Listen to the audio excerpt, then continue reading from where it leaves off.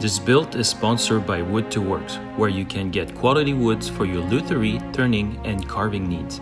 They ship worldwide and have a great service to help you choose through their great selection.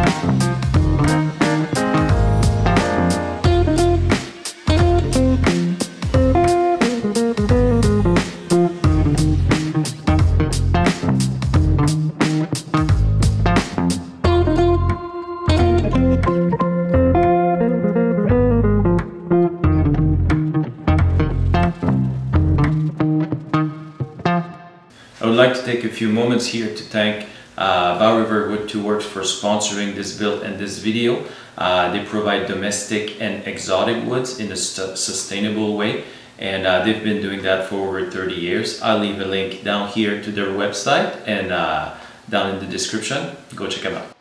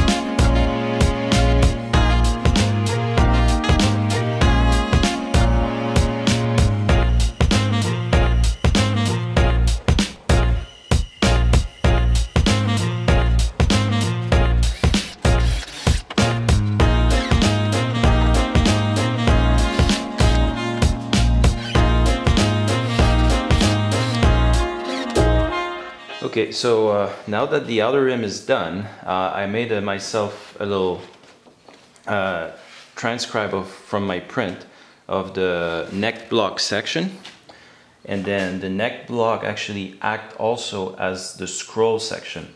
The wood direction is going to go this way, but once that's cut and that my piece of wood here is formed, I won't be able to use that here, risking breaking it with pressure. So I need to make sure that the side piece that's going to hold the whole side here actually goes all the way up to here, so I can use that to bring it in a bit more easily. So that's going to be the pattern for the neck block, and I'm going to get started working on those sides.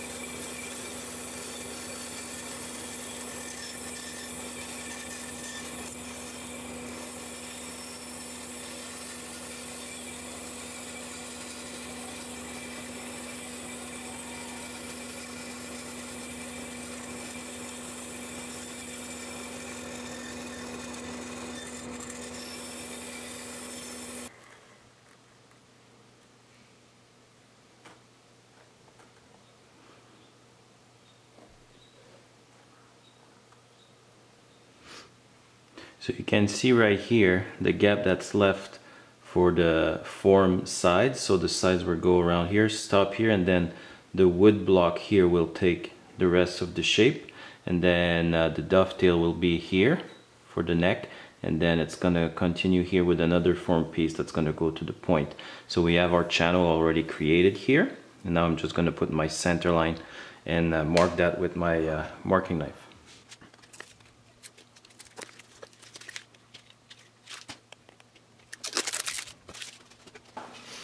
So to make the jig, I obviously ended up with a bunch of those offcuts. So now I'm going to be using those, and that's what's underneath here to create my inside caul. So what I'm going to do is, now that we have those made, I can put those in place, and that's going to allow me to see how much room I've got here for this section.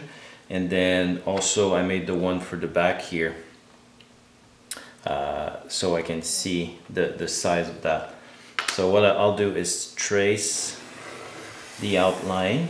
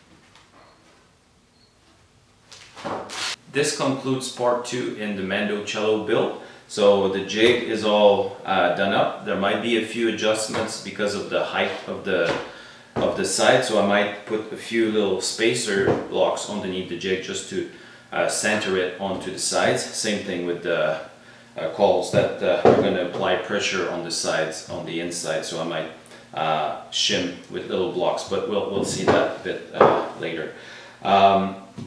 In the next video I'll be talking about how I made those blocks. So this is the neck block with the scroll section, and this the tail block, and also the 2 point blocks for the bottom points. So a lot of material. Also in the next video I'll be bending the sides. So as of now I still have to get them to size and thickness them before I bend them, but that's going to be in the next video. So I hope you're going to be following up on what's coming up with this build. I hope you enjoyed this segment. Don't forget to like and share and place a comment. Check me on my Instagram and on my Facebook page. And until next time, I wish you well.